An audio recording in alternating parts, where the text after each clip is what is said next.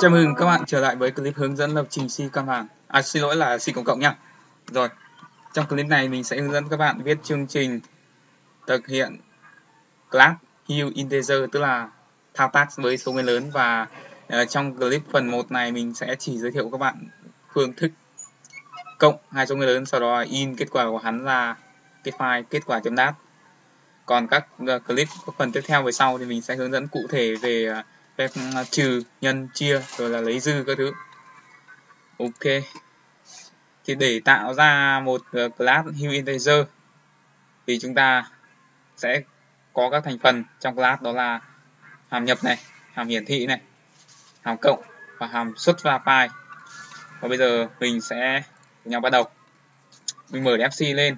Để tạo ra một class thì các bạn chọn file, new, project, chọn cái thứ hai, đặt tên project hu là hugeinteger. Ok, các bạn lưu, chọn nơi lưu, mình lưu vào thư viện document, save. Rồi, giờ trong thẻ class các bạn chuột phải chọn new class, gõ tên hu, chọn create. Ok, vậy là bây giờ các bạn đã có 3 cái file hu.h, hu.cpp và một cái file main.cpp. Bây giờ mình sẽ giải thích về cái file hu.h. Tại sao ở đây lại có 3 file mà không phải là một file giống như một cái chương trình bình thường chúng ta vẫn code? Bởi vì trong cái class nó phân ra thành 3 file. File thứ nhất là file chỉ định nghĩa, file thứ hai đó là file hu.h và các file .h nói chung. File thứ hai chính là file cùng tên với file .h nhưng mà nó là đuôi cpp. Cái file này file triển khai cụ thể từng hàm ở trong cái file .h, tức là trong cái chỗ này thì trong cái class chúng ta có những cái gì thì chúng ta triển khai cụ thể nó ra ở trong cái hu.cpp. Rồi sau đó còn cái file .cpp này chính là cái file mà chúng ta sẽ sử dụng để test chương trình, chạy chương trình đấy. Và bây giờ mình sẽ tiến hành viết. Ở trong này thì có, nãy nói là có 4 hàm. Hàm thứ nhất là hàm nhập, rồi hàm thứ hai chính là hàm hiển thị. Hàm hiển thị xong rồi thì hàm thứ ba chính là hàm ghi ra file. Hàm tiếp theo cũng là hàm void, đó là tính toán cộng hu và hu, tức là cộng hai số nguyên lớn. Đây tên trùng tên của class nha, cộng hai lớp số nguyên lớn. Ok, protected nó giống private. Dữ liệu bảo mật chính là một số nguyên n. Số nguyên n này chính là số lượng phân tử, hay là nó khác là số chữ số trong số nguyên lớn đó. Rồi cái thứ hai là một cái data, dữ liệu, cái mảng có khoảng 40 phần tử là tối đa này, đúng theo thầy bài luôn. Rồi bây giờ mình sẽ lưu vào đây, đấy là text trừ hu. Cái này lưu luôn là hu. Rồi ok, bây giờ mình triển khai cụ thể 4 hàm này ra cái hàm hu.cpp. Mình sẽ phải cần 4 thư viện. Thư viện tiếp theo sẽ là iostream. Rồi thư viện nữa đó là trình. Một cái thư viện nữa có cần không ta? iostream, trình, đúng rồi, cần một thư viện nữa. Thư viện nữa chính là thư viện này là fstream, tức là file stream. Rồi sau đó là using name space std, tức là các thao tác lệnh vào ra chuẩn.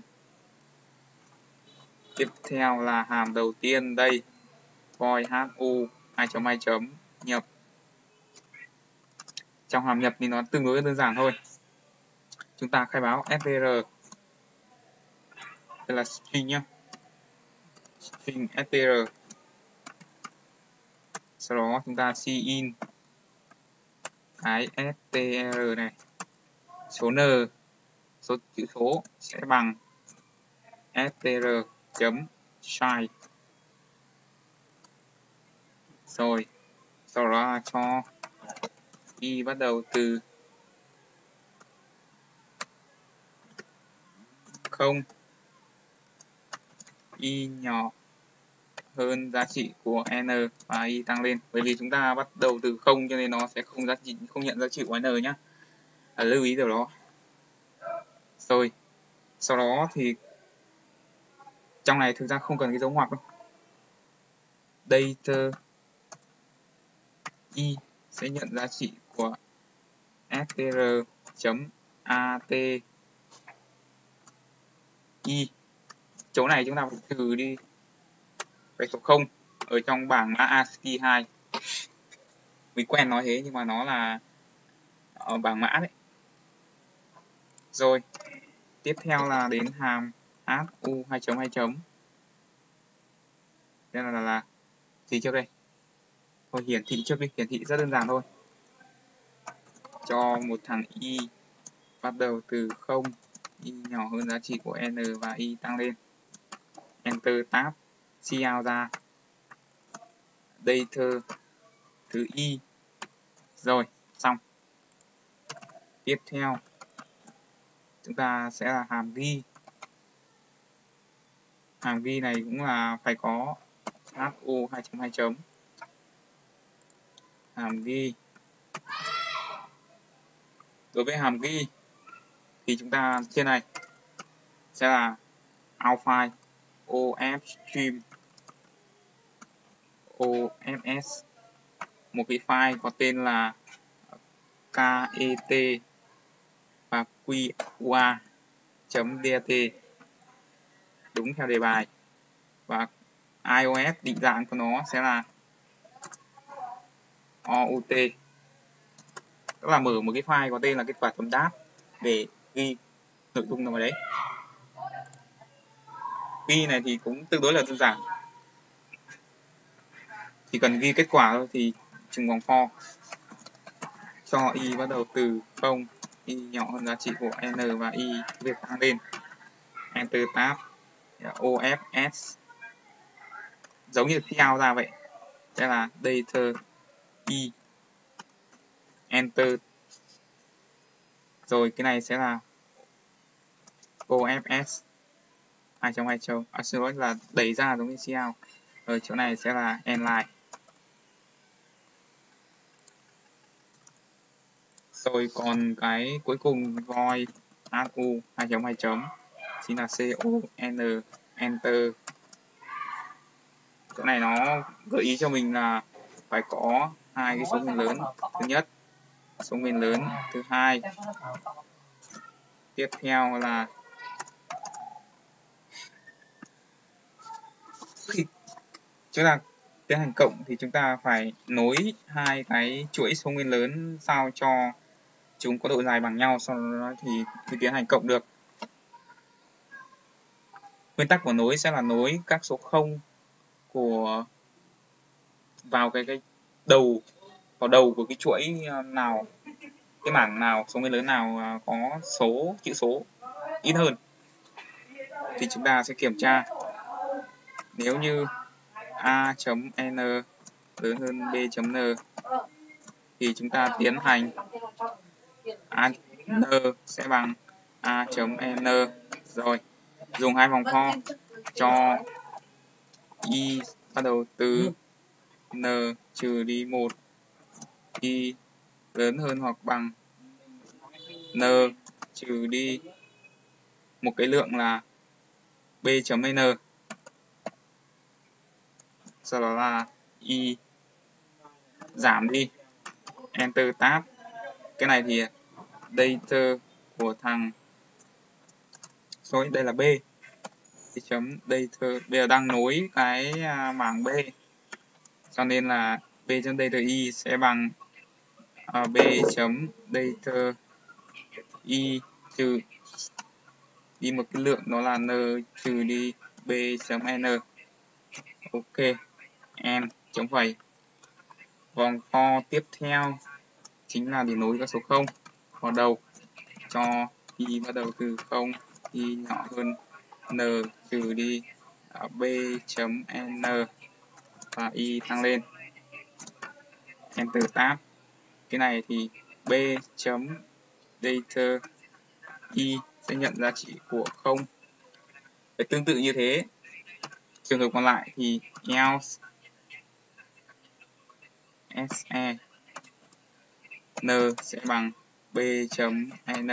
Rồi, cũng hai vòng for mình đấy, lại cái này sửa lại thôi. Ctrl C và Ctrl V. Y bằng n trừ 1, y lớn hơn hoặc bằng a chấm n, y giảm a chấm data y bằng a chấm data y n trừ a chấm n. Rồi, y nhỏ hơn cái này là a và chỗ này là cũng là a. Đây là nối xong rồi, bây giờ chúng ta mới tiến hành cộng. Trước khi cộng thì chúng ta khai báo một biến nhớ kiểu nguyên, khởi tạo giá trị nó ban đầu bằng 0. Có dùng vòng for cho y bắt đầu từ cuối, chúng ta cộng là cộng từ cuối trở về đầu, cho nên y bắt đầu từ n trừ đi 1, y lớn hơn hoặc bằng 0 và y cứ giảm đi. Rồi cho dấu ngoặc vào cái biến tg sẽ nhận giá trị của a chấm data y cộng thêm b chấm data y dữ liệu của b, đó cộng thêm một cái biến nhớ. Rồi bây giờ thì nhớ sẽ nhận giá trị của tg chia nguyên cho 10. Sau đó thì tg sẽ nhận giá trị của tg chia dư cho 10. Và lúc này thì data y mới nhận giá trị của t. Và chỗ cuối cùng này chúng ta chỉ được cout ra một cái end line để chương trình nó tách biệt ra dễ quan sát. Rồi đến chỗ chúng ta test chương trình đây. Chỗ này mình cần khai báo thêm include, ở đây chính là hu, cái này là chấm h, còn gì không ta? Rồi iostream thì là using namespace std chấm phẩy enter enter. Chỗ này hu tức là class hu này sẽ có 3 thành phần a này, b này và kqc, với a, b và kqc chính là số nguyên lớn thứ nhất, thứ hai và kết quả của cộng hai cái số nguyên lớn này thì cout ra một cái đó chính là nhập số nguyên thứ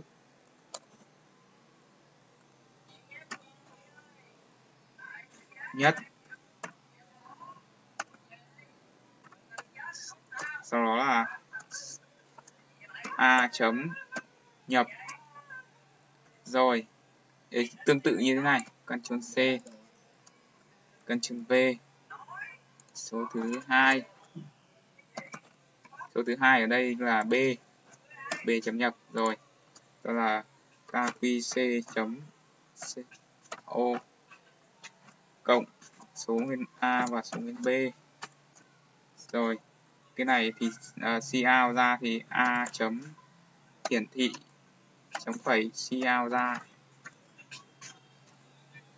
cộng chấm phẩy đến lượt b chấm hiển thị chấm phẩy cout tiếp ra bằng. Rồi tiếp tục đây chính là kqc chấm hiển thị. Ok, đây là tiếp theo ghi file này a chấm gi này chấm phẩy tương tự, tức là b chấm gh enter, là kqc chấm gh enter. Rồi giờ mình sẽ tiến hành kiểm tra lỗi, test lỗi, là chạy thử, là mình sẽ nhập các số nguyên lớn vào, số nguyên lớn thứ hai. Rồi giờ mình sẽ vào cái file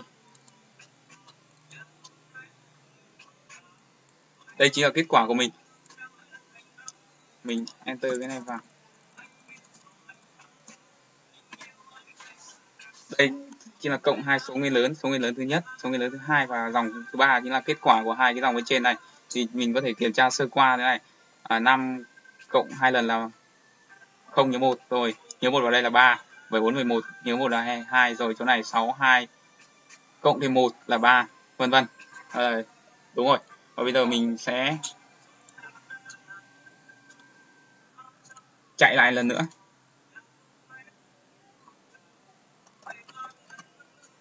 Rồi, chỗ này là bị nhầm rồi.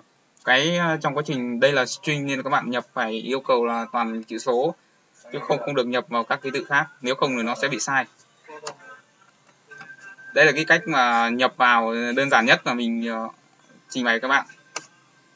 Rồi, đây số thứ nhất, thứ hai và tổng. Rồi bây giờ chúng ta kiểm tra ở trong file cho nó chắc chắn. Document. Đây mình cách cái này vào. Mình có thể kiểm tra một vài số như là 4 cộng 5 bằng 9 rồi, 8 7 15 nhớ 1 vào 6 cộng 3 rồi, chính xác rồi. Vâng, như vậy là mình đã hướng dẫn các bạn viết xong cái chương trình. Phần thứ nhất đó là tính, phép cộng hai số nguyên lớn và xuất ra màn hình kết quả, đồng thời xuất ra file kết quả cũng như là hai cái số nguyên lớn chúng ta vừa nhập vào. Có cái file kết quả chấm đáp. Và toàn bộ chương trình là như thế này. Nó tương đối là đơn giản. Cùng có 3 file. Vâng, xin cảm ơn các bạn đã quan tâm theo dõi. Xin chào và hẹn gặp lại các bạn trong các